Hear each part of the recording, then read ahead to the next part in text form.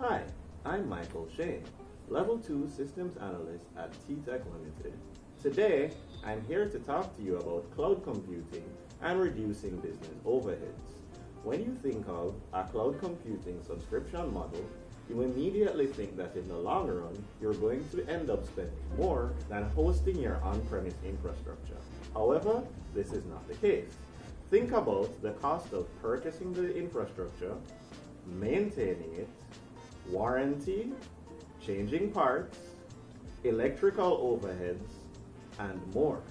What you will find is by the time the cloud computing service adds up to all that cost, you would have bought new infrastructure a very, very long time ago. Consider using cloud computing in your environment and watch your monthly and annual costs decline. Thank you for listening and have a good one.